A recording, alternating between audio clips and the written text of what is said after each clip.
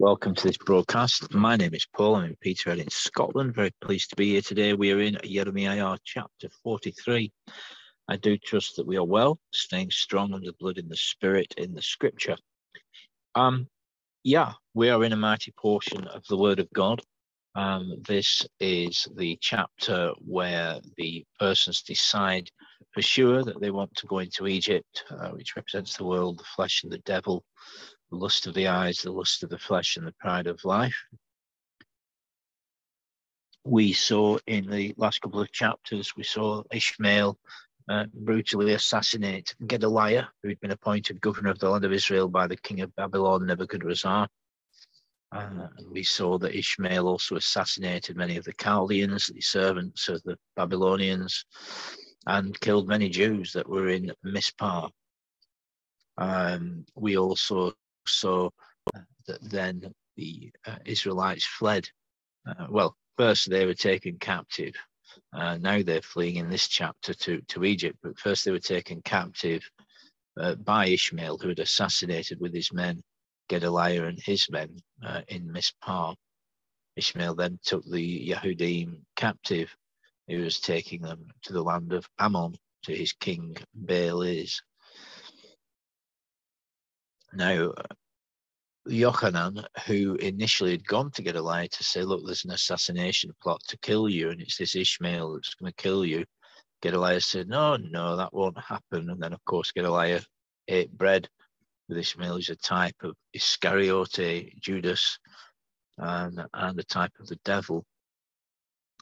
It was in that social setting there that Gedaliah arose and was killed by Ishmael, his men. And then Ishmael took lots of the Jews, lots of them, captive. And then Johanan, who had attempted to rescue Gedaliah from the hand of Ishmael by warning him of the assassination attempt, I believe it was in chapter 39, he had to go and rescue the Jews from Ishmael.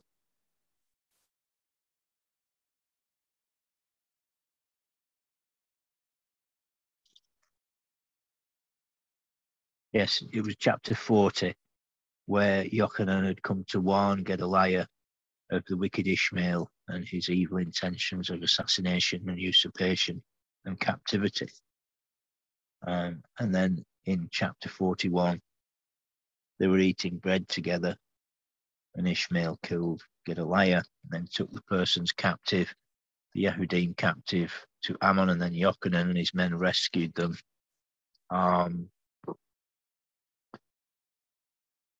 And then what happens in this chapter, we see that the persons are then in great fear, and they want to go back to Egypt. So it's a type of Christians seeking the world, the flesh, and the devil to give them comfort and assurance upon the earth in time, rather than trusting alone in Yahovah for provision and for peace and for nurture and nourishment. So let's go ahead and read today's chapter, friends, Jeremiah 43. And it came to pass when Jeremiah had ended speaking to all the people, all the words of Jehovah their Elohim, which Jehovah their Elohim had sent him to them, all these words.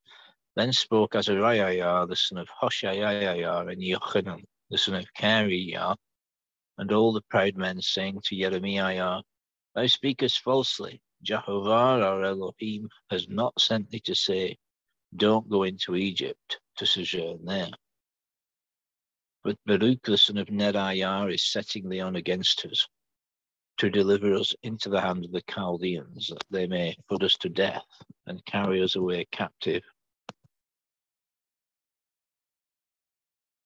into Babylon.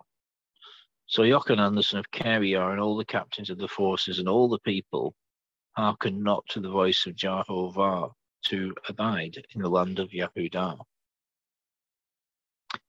But Johanan, the son of Kareah, and all the captains of the forces took all the remnant of Yehudah that were to return from all nations whither they had been driven to sojourn in the land of Yehudah, men and women and children, and the king's daughters, And every person that Nebuzaradan, the captain of the bodyguard, had left with Gedaliah, the son of Ahikam, the son of Shaphan, and Jeremiah the prophet, and Baruch the son of Nerijah.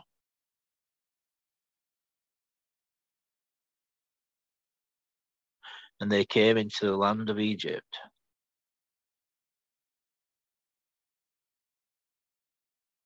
They hearkened not to the voice of Yahovah, and they came as far as Tarpanhes.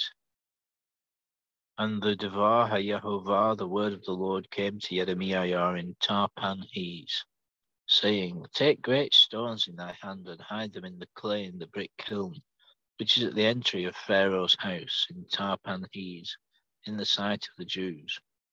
And say to them, Thus saith Yahovah Sevaot, the Lord of armies, Velohim Hayasharel, the God of Israel.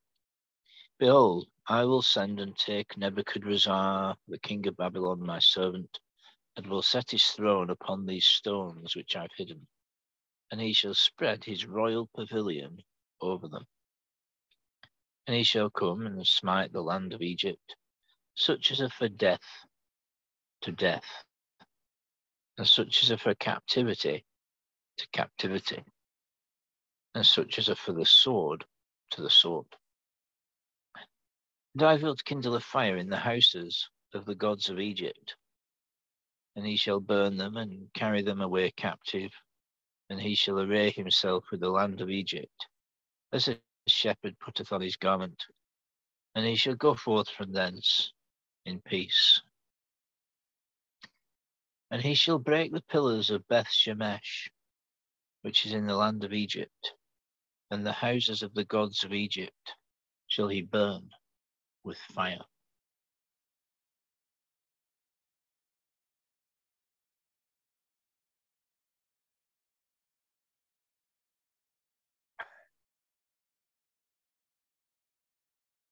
So just a brief recap, friends, in case you didn't hear yesterday's broadcast. What's going on is now the persons having been rescued from the wicked Ishmael by Johanan and his men. Now Johanan and the peoples of Israel are scared. They're really scared of the Babylonians and the Chaldeans. They're scared for their skin, their lives, in case the Babylonians and Chaldeans decide they had part in the assassination of Gedaliah and their colleagues, their fellow Chaldeans at that time in Mizpah. So they were fearful of the Babylonians, really, and the Chaldeans. So they decided the safest bet was to flee into Egypt. They thought they would have safety and security there. But of course, the wrath of God was accomplishing upon the earth upon them at this time. And what had happened is Elohim Yahovah had taken away the sovereignty of Israel. All the royal family of Israel had been taken captive by Nebuchadrezzar into Babylon. The vast majority of the woodsmen, the craftsmen, and the metal workers had been taken captive, so they wouldn't be able to build or make weapons or walls. And so Jerusalem was no longer the capital. Mizpah had become the center of operations in Israel, and Gedaliah had been appointed governor of the land. And then, as I say, we see very much a type of Judas Iscariot, and we see the death of Gedaliah as the death of Jesus Christ. And then we see great fear upon the Jews, and we see the Jews losing, not only having lost their sovereignty and having lost the one that had been appointed over them, they're then driven hither and thither, you see. They're taken captive by Judas Iscariot, as it were, the devil's servant, a deluded man, Ishmael, in type. And then they're rescued by Johanan. Johanan, John is the English for Johanan. In this portion of scripture is an unusual type because he represents good counsel and bad counsel. It's most unusual. It's almost like, since this is before the physical atonement of the Lord Jesus Christ, although the scope of the blood atonement, the exponential nature of the blood atonement cannot be measured. And indeed, everyone on the planet at this current moment lives by way of the blood atonement. Every single creature in the air, in the ocean, upon and beneath the earth, living or dead, has and does live through the finished work of the Son of God, the Lord Jesus the Christ. So we're now seeing a type of the unbelieving Jews, you see, that had not believed the words of Jeremiah for many years. We're seeing a type of them driven hither and thither, ultimately because they preferred the voice and influence of the devil rather than the voice and loving kindness of Yahovah, their God and Father. You see, so they chose the darkness by rejecting Jeremiah. And so they got the darkness in the person of the wicked Ishmael, who was carrying them away to the wicked Baal-is, who is definitely a type of the devil, the king of Ammon. You see, Baal-is, you can't get much more of a stark name than that. And he was the king of the land of Ammon, you see. And Ishmael was his servant, indeed, of his family, of the royal seed. So we see very much a type of the unbelieving Jews being scattered and driven here and there and fleeing for safety, having lost their sovereignty, having lost their appointed governor and even Mizpah as a place of gathering, a centre in Israel. They were then being taken away into Ammon to serve the devil, King Baal-is of Ammon. And now they're still in great fear because of their wickedness. So their only option, they seem to think, is to flee into Egypt, you see. And so in the previous chapter, everyone, it was a wonderful broadcast that we did yesterday, we saw that everyone came to Jeremiah. And that's a type of the Son of God having authority and power and dominion, pardon me, to subjugate all flesh, all nations to himself. This is absolutely what we're reading of here.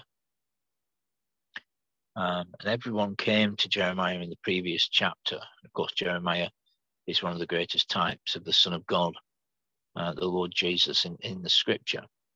And everyone came to him, it says yesterday, in what we read, asking for intercession, mediation.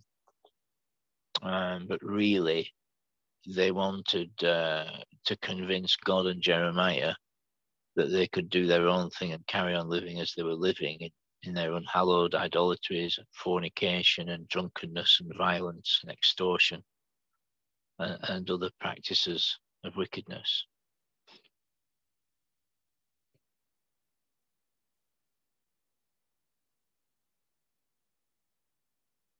Something I think it speaks to all of time. All mortals throughout all time are entirely subject, though they know it not. All things serve, honour and obey the Lord Jesus. All things live through him, with him, for him, by him. And all things are doubly owned by the Son of God as Creator and as Redeemer. The living, breathing Word of God is the life in every creature, sustaining the planet, the sun, the moon, the stars, the oxygen, the gravity. Everything is sustained by Jehovah Elohim. So we saw a great chapter yesterday where all the peoples came to him. Oh yes, pray to Jehovah, seek Jehovah for us, ask the Lord what the best thing is, we'll do it. We will serve the Lord. Oh yes, whatever you say, we will do. 10 days later, Jeremiah comes to all the peoples. Yes, I've heard from Yahovah. What did he say? Well, definitely don't go to Egypt. If you go there, you will starve, you'll be killed, and you'll suffer great persecution. Don't do it. Stay here, and I will establish you. I'll give you peace, and you'll be all right here. And then in this chapter, it's a most disturbing chapter, really, because Jeremiah had interceded and sought Yahovah, and once again had delivered faithfully the word of truth that was able to save their souls, the engrafted word of God. He had spoken the word of Yahovah. And you would think after all those things that the people would say, oh, let's now obey the word of the Lord. But of course, Yahovah knew they would not, but mercy was remembered in wrath. loving kindness in judgment, and goodness in fury.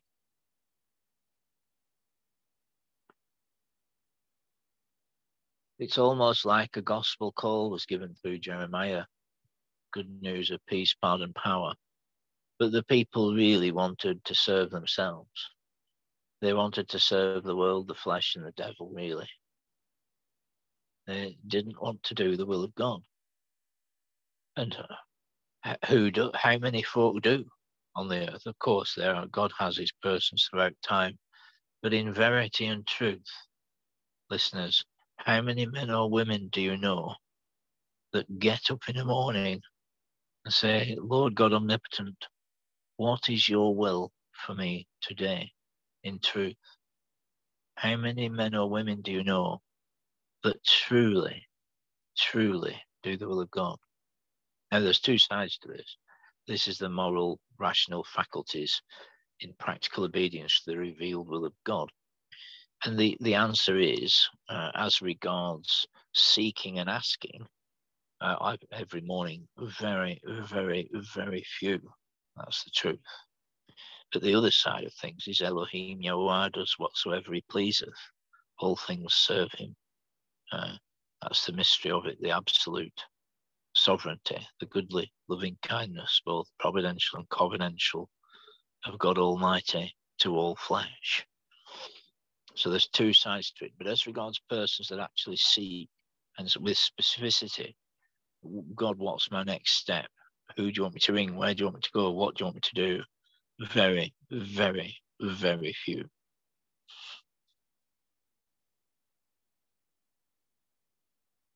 Now, so these persons had beseeched Jeremiah, oh, intercede for us, find out what the Lord wants us to do. Oh, yes, I'll intercede for you. 10 days later, proper period of intercession and mediation and beseechment and supplication. Jeremiah comes to the people that had not listened to him for years, that had tried to kill him for years, that had threatened him and beaten him, put him in the stocks for periods of time, thrown him in a stench-filled, vermin-filled dungeon to die, sinking in the poo. And he came to them, yes, I've heard from Yahovah. Oh, yes, this is what Yahovah says. Stay here, be established, have peace, have well-being. If you go to Egypt, you will die of persecution, famine, and the sword. And here we are in this chapter, and it's really a chapter about persons that disbelieve the Son of God. It's really, this chapter is about human beings that they know the Son of God is real. You know, they've all of them came to the Son of God, to Jeremiah. All of them came to him, and all of them gave lip service. Oh, yes, whatever you say, Jeremiah, we'll do it. Oh, yes, whatever you say. But at the end of yesterday's chapter, we saw the last verse. Jeremiah says, you've deceived yourselves and your own souls. Self-deception, friends, self-delusion. What is delusion? Well, it's believing confusion. Mortals become confused because they're fused with the devil, you see, the sinful nature, the prince of the power of the air that works in the children of disobedience. You see, that's what that means. It's like psychopath. God's size, the Son of God's sigh, because they have a co-path, a path in partnership with the devil. Psychopathy, you see. Sociopathy, you see. Homicide, you see. Suicide, you see. That's the devil. All these things are works of the devil, you see. Much more could be said about these words. You get the general gist. Now, so here we have the same persons in the previous chapter had made a great show of all of them coming to Jeremiah and pleading with Jeremiah for intercession, for mediation. Oh, please ask Yahovah what we should do. Remember, they'd just had years of brutal besiegement and torture and starvation and fear, whilst being besieged by the Babylonians and the Chaldeans in Jerusalem and elsewhere in Yasharel. And then they'd lost. The Babylonians, the Chaldeans, had broken into Jerusalem and taken over the country. Then a proxy government was set up, Gedaliah. They had to obey Gedaliah and Azariah, the chief bodyguard of Nebuchadnezzar, the king of Babylon. And then Ishmael had come and killed Gedaliah and killed a lot of Jews and killed a lot of Chaldeans, and then dragged thousands of them off to the land of Ammon. And then one of their own, Johanan, and his men had come and rescued them. There'd been another big battle there, and now they're in great fear. And then they besieged Jeremiah, who they'd ignored for years. They'd not listened to the Devar. Elohim Yahovah, the word of Elohim Yahovah, for years, properly. And here they are going to him now. Let's see what they say. It came to pass when Jeremiah had ended speaking to the people all the words of Jehovah their God, which Jehovah their God had sent him to them, with which Jehovah their God had sent him to them, all these words. Then spoke Azariah, the son of Hoshaiah, and Johanan, the son of Kareah, and all the proud men, saying to Jeremiah, thou speakest falsely. Yahovah, our Elohim, has not sent thee to say, go not into Egypt to sojourn there.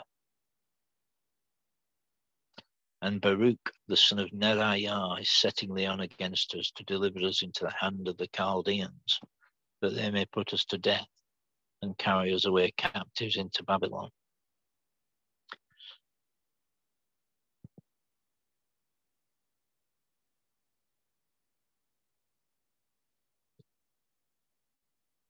So we see very clearly here, friends, disobedience, rebellion, fear, confusion, and delusion.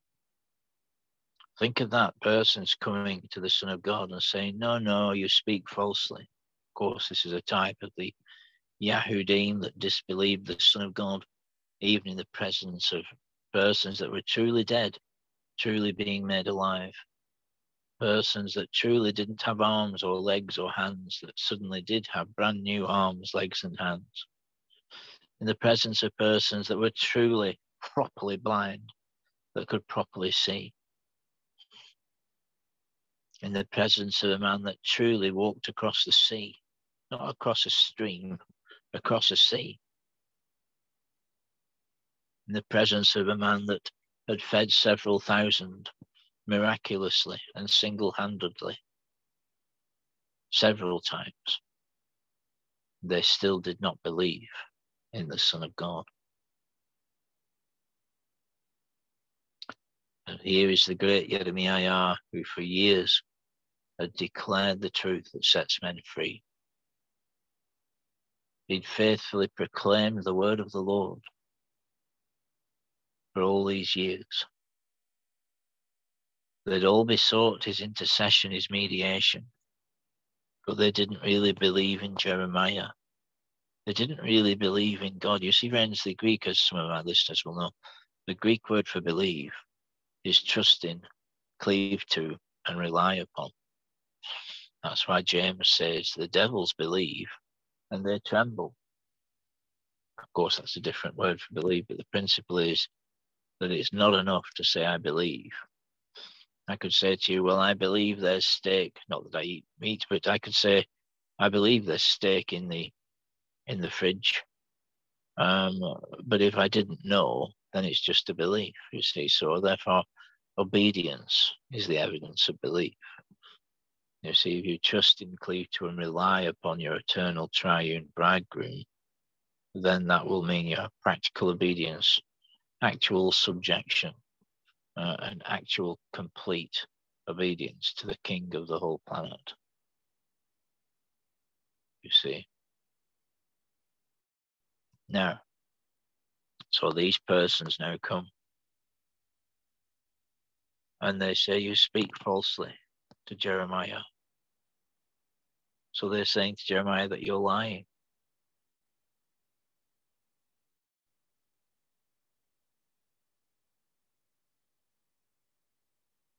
It's like the Jews, they said, we know who you are.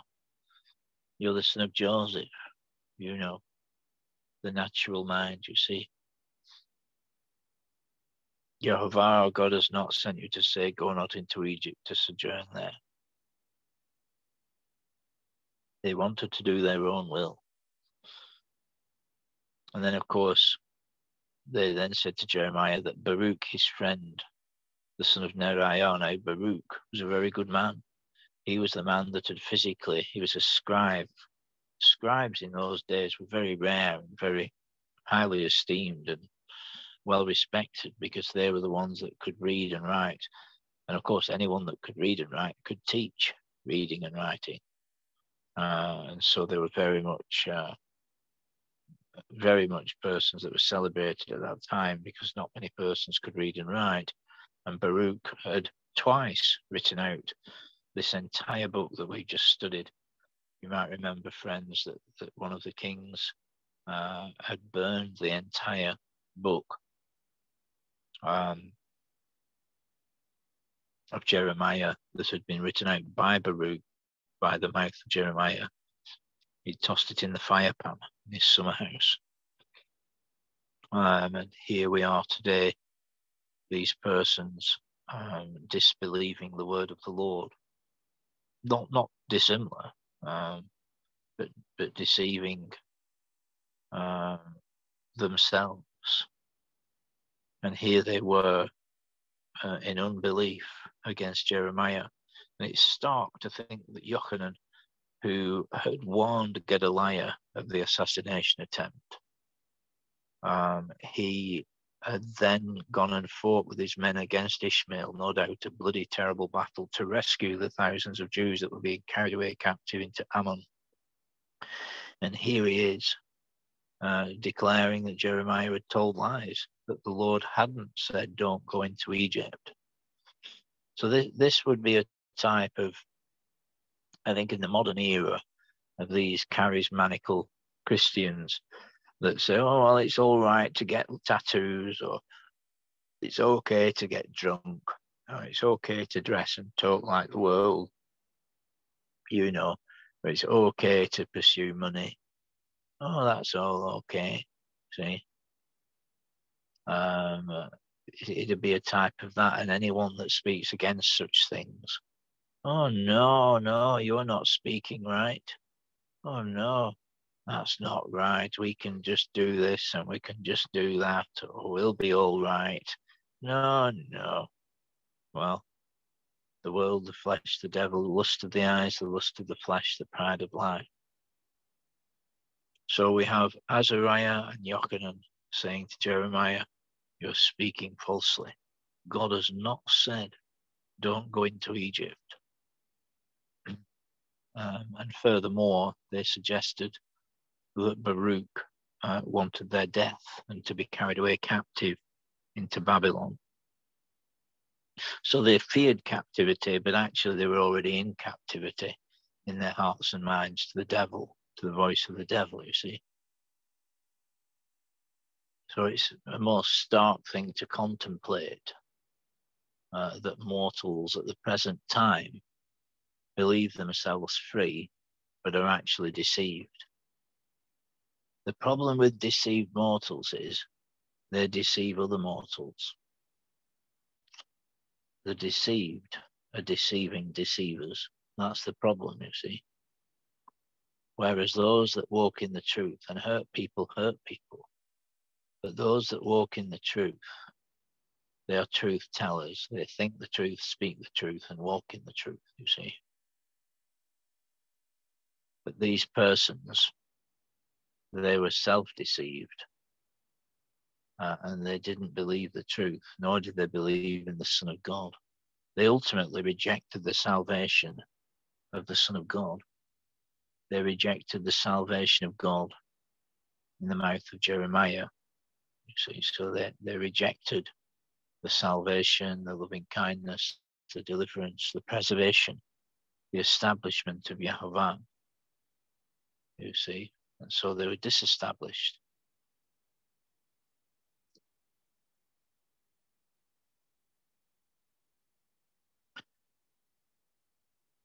So they didn't listen to the voice of Yahovah to stay in the land of Yehudah.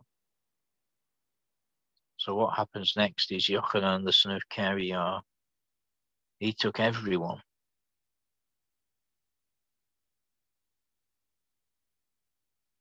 into Egypt. Johanan took everybody, including Jeremiah and Baruch. Everybody, men, women, children, the king's daughters, every single person was taken into Egypt by Johanan.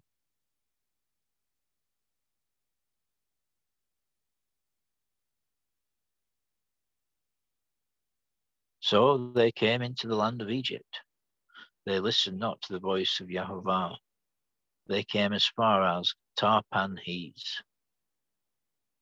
Now, it means, the word literally means that, out of the frying pan into the fire. You see, Tartarus, Tarpanhes. So it was said to Peter, Satan has desired to sift thee as wheat. You see, but I have prayed for thee that thy faith fail not. And here they came to Tarpanhes. So not a good place to be, Tarpanhes.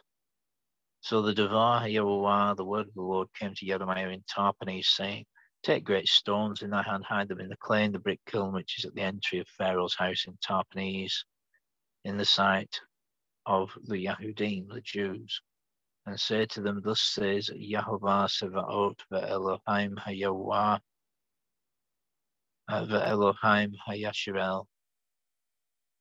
Thus says Yahovah of armies, the God of Israel, look, behold, I will send and take Nebuchadnezzar, the king of Babylon, my servant, and will set his throne upon these stones which I have hidden, and he shall spread his royal pavilion over them.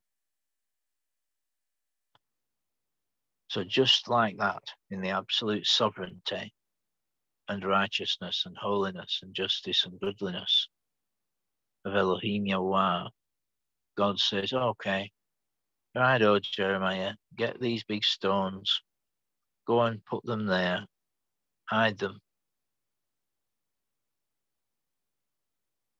Let everyone see you doing it. Hide them in this brick kiln at the entry of Pharaoh's house in Tarpanhes.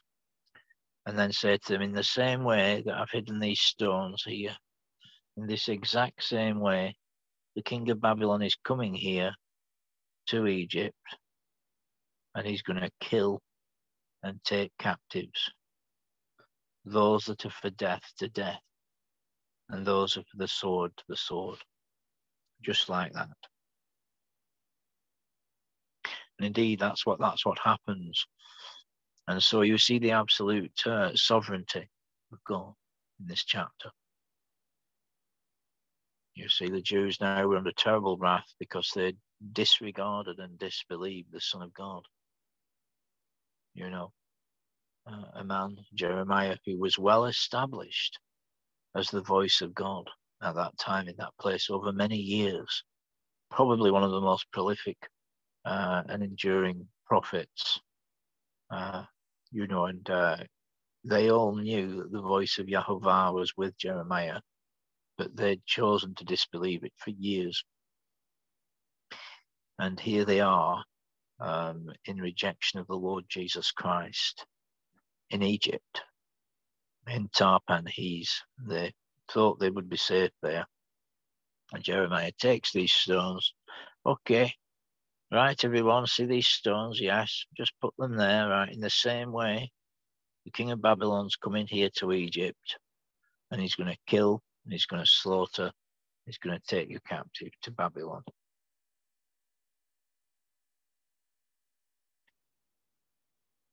And I will kindle a fire in the... Now, these last two verses are very special, friends. I'll kindle a fire in the houses of the gods of Egypt, and he shall burn them.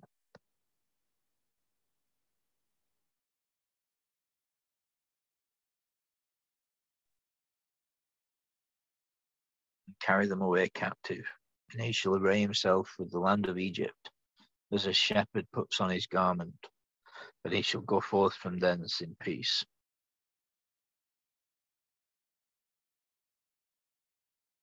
And he shall break the pillars of Beth SheMesh, Beth house SheMesh.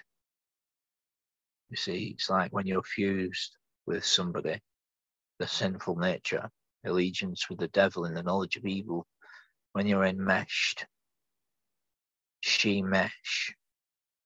See the woman, SheMesh, mankind, Beth SheMesh, the house SheMesh, the sinful nature. So this is all a type of the death of the Lord Jesus Christ, the finished work of the Son of God. By his knowledge, my righteous servant shall justify many. The mystery is that the God-man, the Lord Jesus, has all knowledge and understands everything, and has destroyed the doomed, deluded, wily, vile, devile, irreversibly. There's no redemption for the devil, friends. There's no salvation for the devil. The devil is responsible for the sickness, sorrow, suffering of everyone that's ever walked this planet. One day all flesh will see the devil and they'll say, is this him? You mean him? Oh yes, it's him over there. He's responsible for the death and sorrow and sickness and suffering of everyone who's ever walked the planet. Bind him hand and foot and cast him alive into the lake of sulphurous, brimstonian, eternal capital punishment. The smoke of his torment he'll to send before me night and day forever.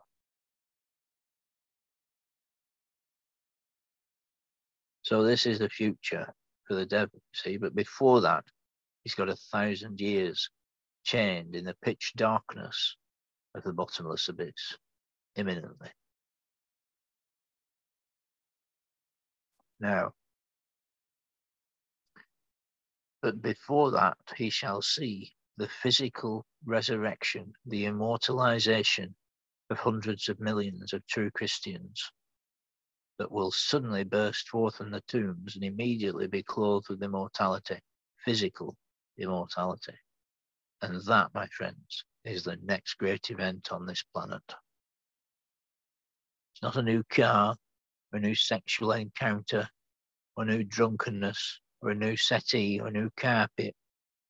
It's the physical immortalization of hundreds of millions of human beings. That's the next great event on this planet.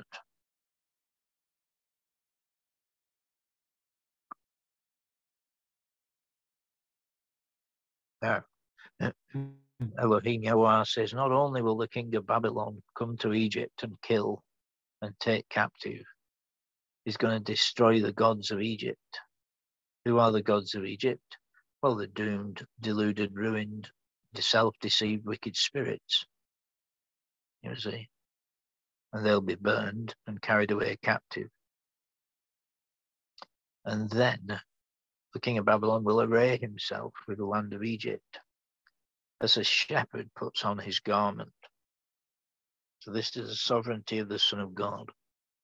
He shall go forth from thence in peace. It's a most remarkable portion of Scripture, really. And it definitely, of course, this is Jeremiah 4:3-1-2. It's the work of the Son of God in the complete destruction of all the works of the devil, and the absolute sovereignty of the Son of God. We see the most unusual type in the king of Babylon, whereas with Pharaoh, he was more distinctly a type of the devil and wicked men, bedeviled men, ruling upon earth. Really a type of bedeviled mankind. Whereas the king of Babylon He's more of an unusual type. And you see this very much in the book of Daniel. You see the king of Babylon, which hopefully on this channel eventually will come to the book of Daniel.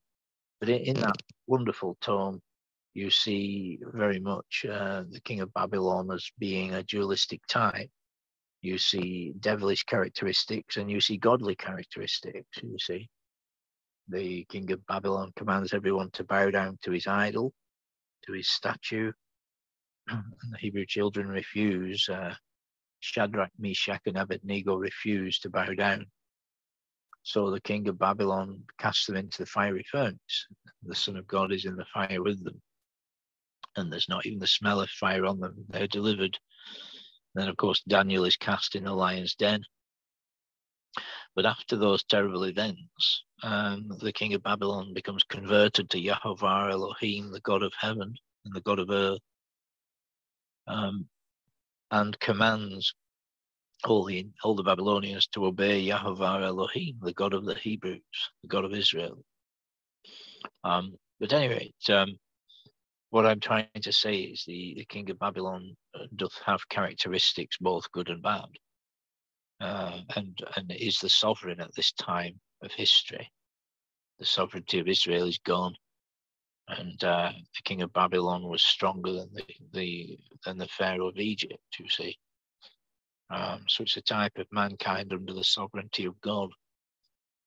And here we see the king of Babylon coming to rule over Egypt, to destroy all and undo all the works of the doomed, deluded devils, and arraying himself with the land of Egypt. It's a type of Christ in resurrection, arraying himself, the Rock of Ages, who became a quarry that men could become living stones.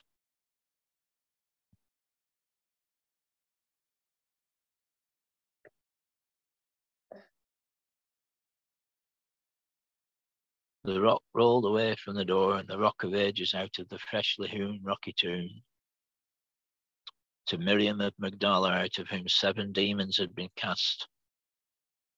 Go tell my brothers and sisters, I have done it. I have obtained eternal redemption. Go tell them I ascend to my Father, to your Father, to my God, to your God. A different garden, a different woman thousands of years before. She presented the first man with the knowledge of evil and allegiance with the devil. And he listened and he took it. Just as she'd listened to the devil and took it, the man listened to the woman and took the knowledge of evil, brought the wrath of God upon him,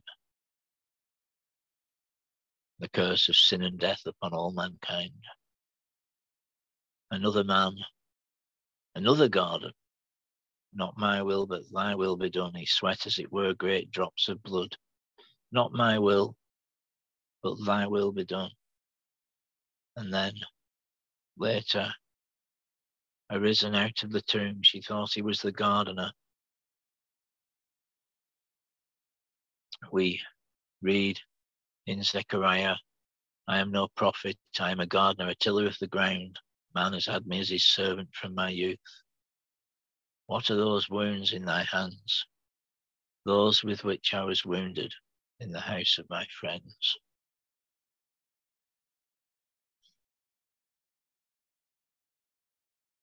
The only thing man made in heaven is the wounds in the Son of God. His face was more marred than any man's. The beard was all ripped out. His back as a bloody 20-pound slab of mincemeat. Nailed naked, bleeding out suffocatively, held only by the nails for hours and hours and hours, whilst being mocked and spat upon, surrounded by gaping demons, the bulls of Bashan. But on that day, the Son of God dealt with everything, friends. The chastisement of your peace fell upon him. By his stripes you are healed. He became sin and became sins in his own body upon the tree, that ye may become righteous and go free. This is salvation. This is redemption. This is life eternal, to believe upon the Son.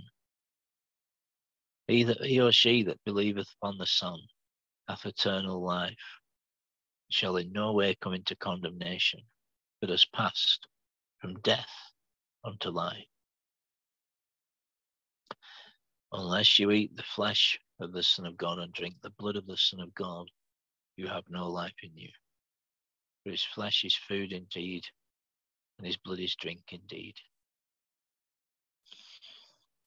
Go tell my brethren, I ascend to my Father and to your Father, to my God and to your God. Wondrous message, friends. The greatest messages this earth has ever heard. The Rock of Ages, the Ancient of Days, the King of Kings, the Lord of Lords, the one who is every man, woman, and child upon this planet, the one who is every atom, neutron, proton, macron, and nucleus, the one who is truly every man and every one, the man who is God, arraying himself with the land of Egypt. He kindled a fire upon the earth. He came not to bring peace, but to bring a sword, to bring fire. The fire has been kindled, friends. Don't be found as Peter, getting a warmth around the fire, self-deceived and deceiving others. Oh, I don't know him. No, I don't know him. Effing and jeffing. Oh, no, I don't know him. Here was Peter. I don't know him. Oh, we know you was with him. Oh, no, I wasn't with him. Oh, but we know you was. I was not. Rah, rah, rah. And then the cock crowed 3 times, friends. He was warming around the wrong fire. Friends, don't go after the world, the flesh, the devil, the lust of the eyes, the lust of the flesh, the pride of life. Be faithful. Be strong, be courageous. Persevere and endure. These are all the gifts of God. Friends, money is worthless. Only relationship with the Son of God can make a man or a woman rich. Jesus said, I counsel you to buy from me gold purified by fire. In one of the 7 letters contained in the book of Revelation. Know ye not, you say you are rich, but know ye not, you are the poor, the wretched, the naked. You need the eye salve of the Holy Spirit. Sirs, we would see Jesus. But now we see Jesus, exalted at the right hand of the Majesty. So we have the Son of God in resurrection, having undone and destroyed all the works of the demons, and all the demons being burned in eternal fire, smoke of their torment ascending forever and ever. The Son of God arraying himself in the land of Egypt, all flesh entirely subject, all mortals entirely subject to the sovereignty of Yahovah. By his knowledge, my righteous servant shall justify many. As a shepherd putteth on his garment. One of the promises to the Son of the Father's love is, as a bridegroom decks himself with ornaments, or as a bride decks herself with ornaments, so shall you clothe yourself with everyone. And that is the truth. The Lord Jesus is everyone, everywhere right now.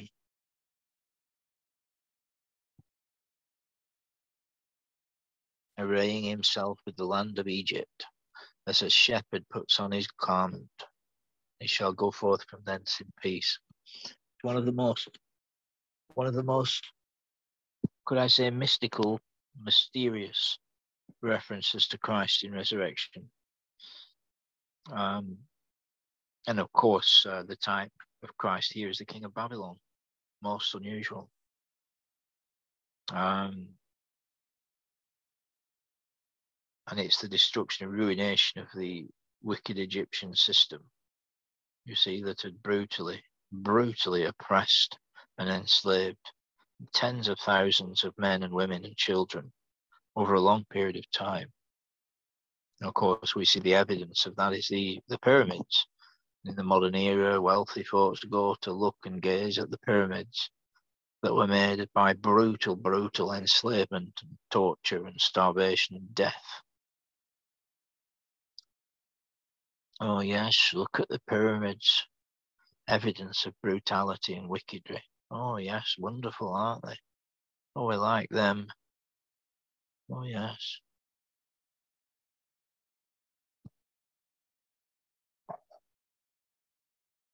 The Son of God in sovereignty, putting on his garment.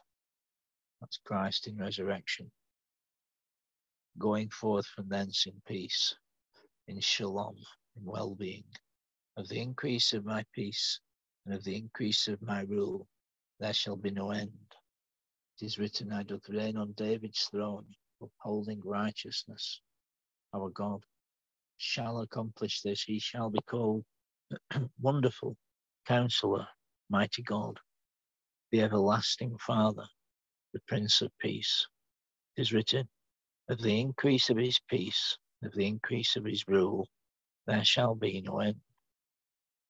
It is written, the place of my feet shall be glorious. Yes. No weapon formed against you shall prosper, friends, and every tongue that riseth against you in judgment you shall condemn. For this is the inheritance of the servants of Yahovah, and their righteousness is from me, saith Yahovah. Of course, we read in Romans 1, the righteousness of God is revealed from heaven, from faith to faith. As it is written, the just shall live by faith.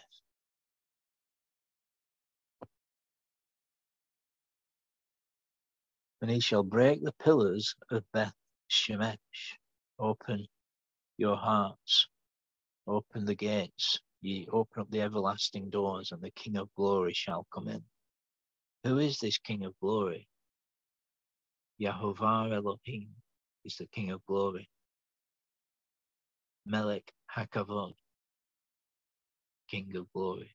Elohim HaKavod, the God of glory. And Adonai HaKavod, the Lord of glory.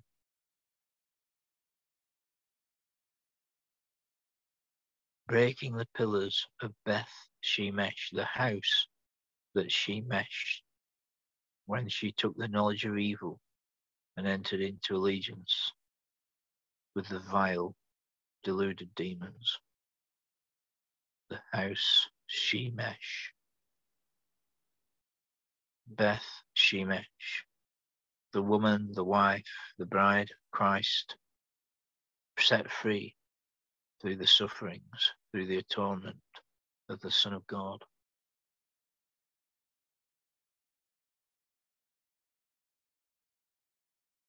The Son of God in resurrection, having wrought eternal redemption, brought in everlasting righteousness, taken away the sin of the whole world.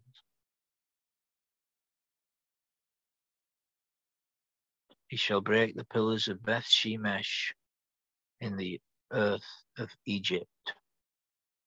See, the word for Egypt is Mitzrayim.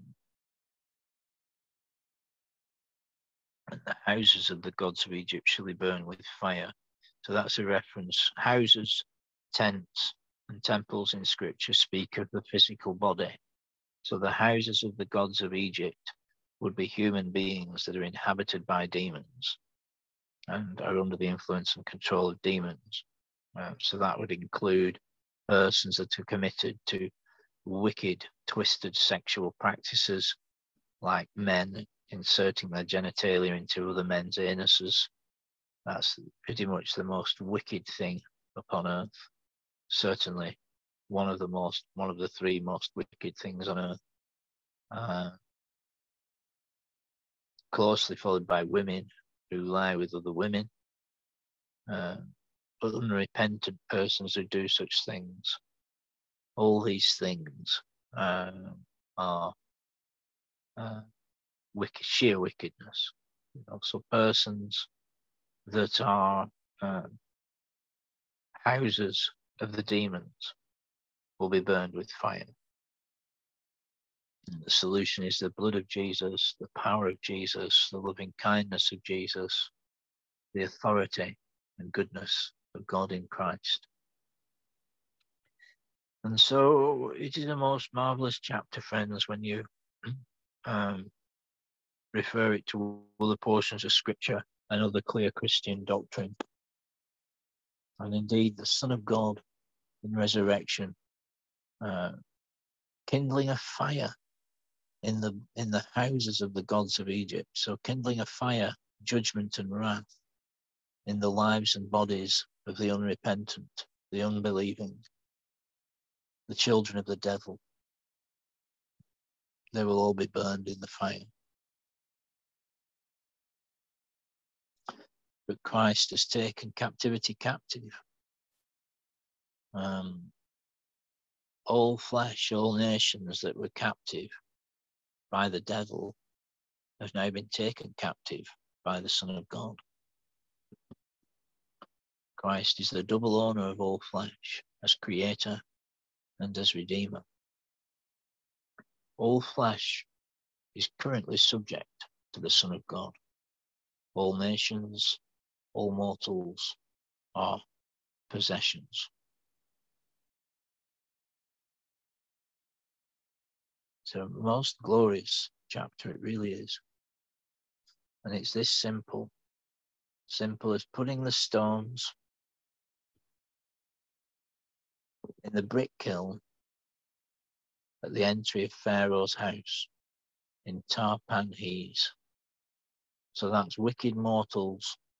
They're in the brick kiln at the entry of the devil's house in Tahpanhes, which means they're in the pan waiting to go into the fire. And just like that, the sovereignty of Yahovah is demonstrated once again, friends, with clarity and simplicity and prudence and discretion and wisdom. What Elohim deems is what happens in every place upon this orb. This orb, this planet, fits in the palm of the hand, friends. All mortals are subject, creature, possessions. Fear not. Fear not their fear, friends. Do not fear the devil or men. Men and devils, they don't know how to do good, and they're unable to do evil without the sovereignty of God. So this type here at the end of Jeremiah 43, we see the Son of God in resurrection, kindling a fire in the bodies of the children of the devil. We see upon the cross, 3 men upon the cross that day, friends. 3 men. And everyone who's ever lived was upon those 3 crosses that day. There's the Son of God himself. There's all the damned, the permanently damned, the wicked, in type the unrepentant thief to the left-hand side. And then there's the Lamb's wife, the redeemed. Now, of course, they were in Christ, but they're also represented by the 3rd man on the cross. He saw purity and holiness and deity. He saw God in Christ, redeeming the world to himself. That 3rd man on the cross, Lord, Adonai, Kurios, remember me when thou comest into thine paradise. This day thou shalt be with me in paradise. The last minute he'd previously been a mocker. There they were, the 3 of them, suffering and dying. The Son of God, vicariously, substitutionary sacrifice, entering into death itself to destroy him that had the power of death, the devil, having undone all the works of the devil. Everyone was dealt with that day, friends, 2,000 years ago. And now all things are entirely subject to the Son of God, Christ in resurrection, like a shepherd putting on his garment. Just like that, friends. And he shall go forth from thence in peace, the Prince of Peace, the Melech HaShalom, the King of Peace, breaking the pillars of Beth SheMesh in the land of Mitzrayim, the houses of the gods of Egypt shall he burn with fire. Well, we'll be back soon with another broadcast, friends. Until then, let me assure you, hearkeners, the sovereignty, the power, the authority of Elohai Yahovah, and the authority of his Son, Yeshua HaMashiach, Jesus the Christ, is over all nations and all mortals. Baruch haba b'shem Adonai Yahovah Elohayim.